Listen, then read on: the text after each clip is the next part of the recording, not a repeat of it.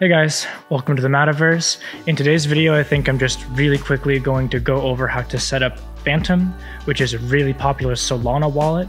Solana, if you didn't know, is another cryptocurrency on a separate blockchain.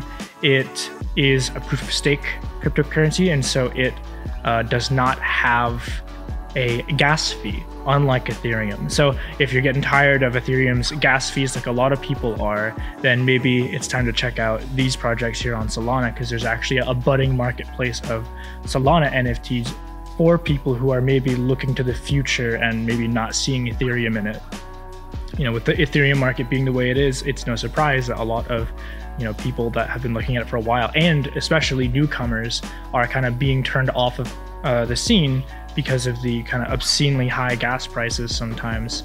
So these projects on proof of stake blockchains that don't have gas fees are going to start looking more and more appetizing to these people, and eventually there's going to be a huge project on it. And so it would be a real good idea, I think, at least, to get in early. Now, this isn't financial advice or anything. I'm not an expert, and I haven't been in the scene for too long, but I do know enough to know that if you are feeling kind of dejected still about not getting in early on Ethereum, then you should be looking to the future to get in on projects before they blossom, or you're going to miss your opportunity again. That's genuinely just how I feel about these kinds of things. So without further ado, we're going to set up a Phantom wallet, and in a future video, I'm going to go further in on Solana and check out some of the marketplaces that exist on it. So to get started, you're going to go to your search bar and type in phantom.app. And that's going to bring you to the page, and you can see some of the features of Phantom here, very similar to MetaMask. Staking, they're showing off and advertising here NFT collections now, because that is something that is starting to get more traction, and they're definitely starting to notice. So the scene on Solana is definitely starting to take off. Still in its early stages, but it's definitely there. Some blurb, and let's get started. So to actually install the wallet, you're going to click this button. It's just going to say add to whatever browser you're using. I'm using Edge right now. Then it'll bring you to the actual extension page. You're going to click the add button, add extension, and wait for that to download. Once this downloads, it's automatically going to open up the setup page, just like that. And we're going to create a new wallet for demonstration purposes.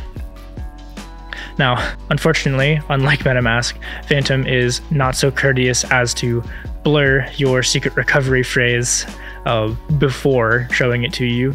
So I'm going to have to do that in post, but basically this functions the same way it does in MetaMask. You're going to want to save this any way you can, the most secure way you possibly can, whether that's physical media or somewhere on your computer, or, I don't know, write it down, that kind of deal. You're really going to want to keep this safe, because just like MetaMask, this is going to be your recovery phrase in case you need to get back into your account without your password, and you're going to need it every time you want to transfer your account over to a different machine.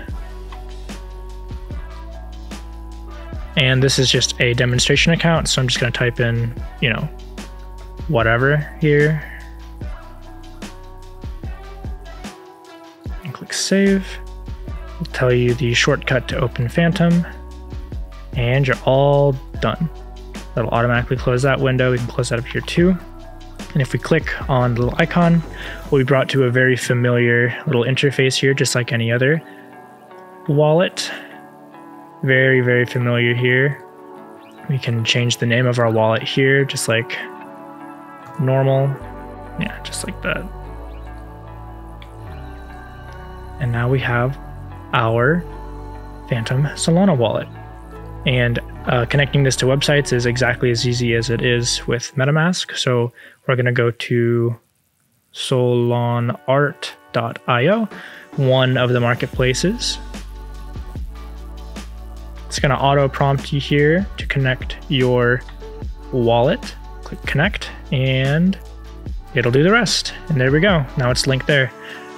You can also link it to, I believe it's Sol C here.io.